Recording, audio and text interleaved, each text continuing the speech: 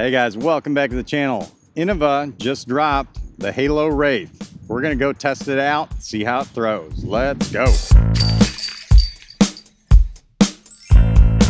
Hey part-timers, welcome back to the channel. The WRAITH is a perennial favorite from Innova.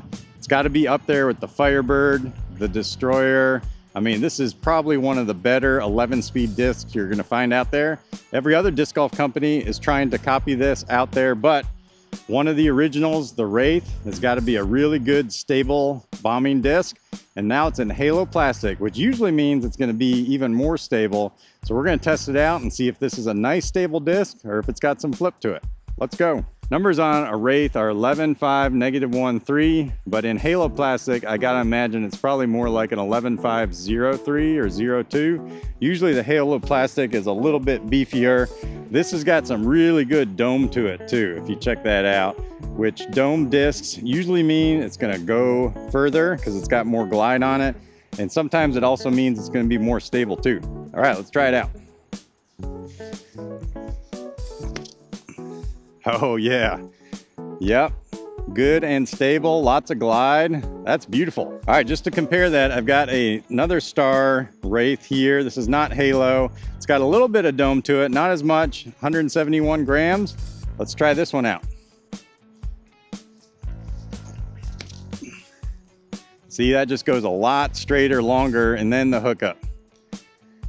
All right, right there is a great comparison between the HALO version and just the regular Star version right there.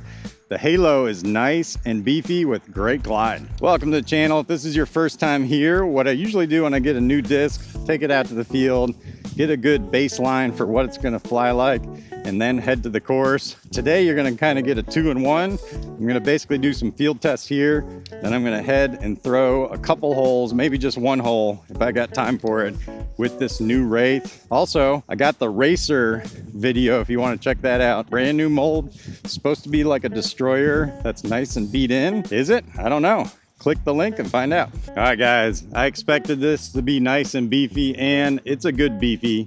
It's not like super meat hook beefy, but definitely got some good WRAITH beef on this. All right, let's do a little Anheuser throw and see how this comes out of it.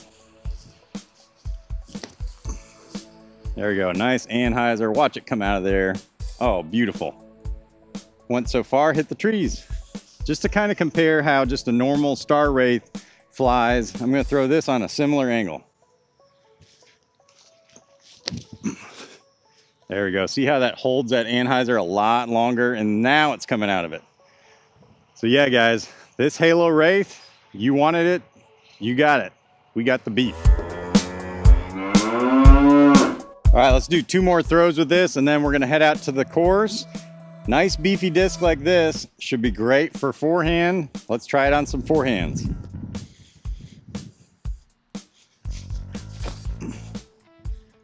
Oh, all day long. Beautiful. Forehand guys, you're gonna love this. Definitely get you one of these. One more forehand. Slight Anheuser, goes so far. Nice stable finish. Oh my gosh guys, this is gonna be a forehand crushing disc all day long. Hey, let's go to the course now. All right, we're out here at Angry Beaver. We're gonna kind of do a situational shot. We're basically where you'd be off the drive. So this is gonna be our second throw on a par 5. We've got about 650 feet left to go. Should be no problem to do a nice big hyzer, maybe give ourselves a birdie chance. That should be no problem for this nice, stable WRAITH here.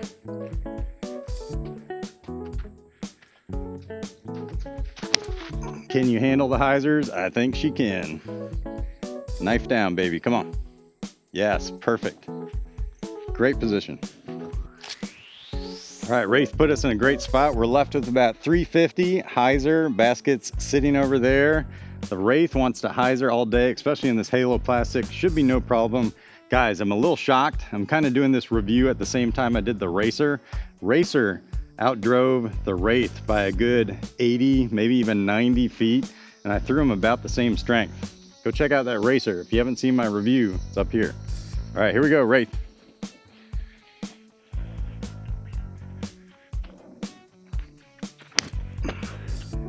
Can she hyzer? Yes, she can. Oh my gosh. Wow.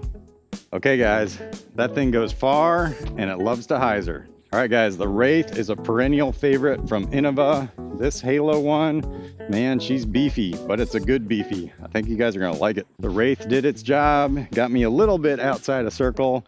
Guys, this racer, like I'm telling you, got me inside circle, got like a 12-foot putt left, but we're back onto the Wraith. This Wraith is good, nice and beefy if you really like a beefy Wraith. Got my Yetis here. See if we can drain a little birdie putt. Come on, Wraith. Yeah, let's go. See, the Wraith even makes the Yeti even better too.